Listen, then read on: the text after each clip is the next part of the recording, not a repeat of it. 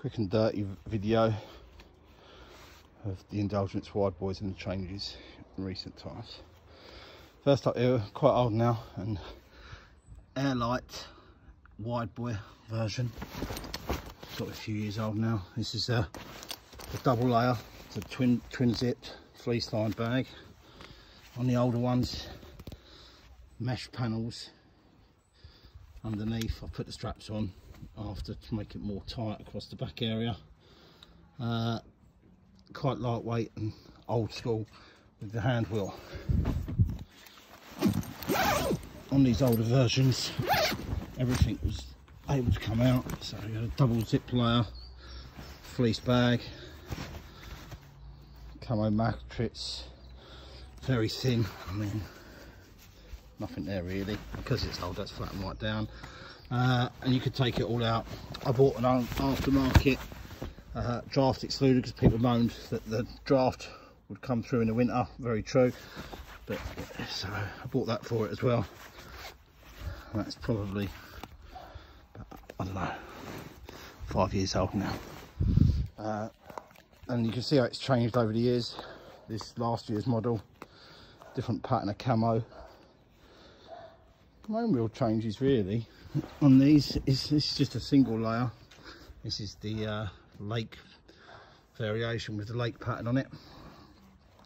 But what's changed really is over the years they've now put a baffle on it on the inside, much thicker fleece, but it's lighter, and the mattress itself is much thicker compared to that. That's still got, but you couldn't get underneath this one anymore. This is fixed on, stays in place permanently.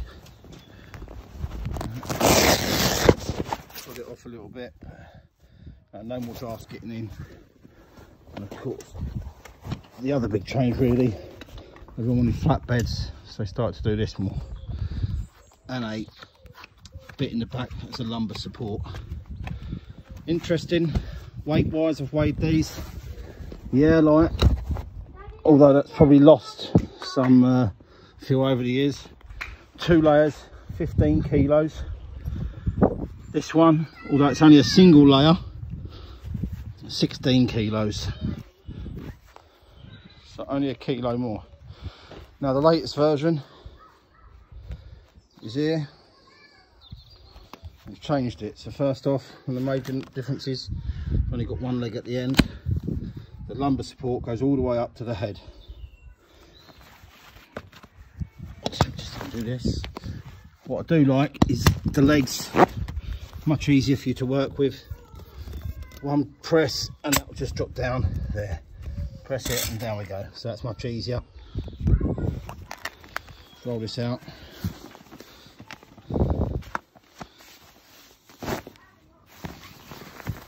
So the camo is different, and it is a 2 layer again. Bit more tech on this. They've moved these now to memory foam. Nash years ago said they'd never touch memory foam, but they have. And you'll notice that it goes all the way across and past the frame. So the frame ends there. Once that mattress down, it goes to there. On the older ones, the mattress ended there, so you get a bit more room. Fleece lined. They actually do an aftermarket sheet that you can buy if you prefer a cotton, which I do and will be getting. That just toggles into there, so you can attach it all the way along and it will go over the top. What I do like now is they've got rid of the fleece, moved to a nice soft peach skin on the top of that.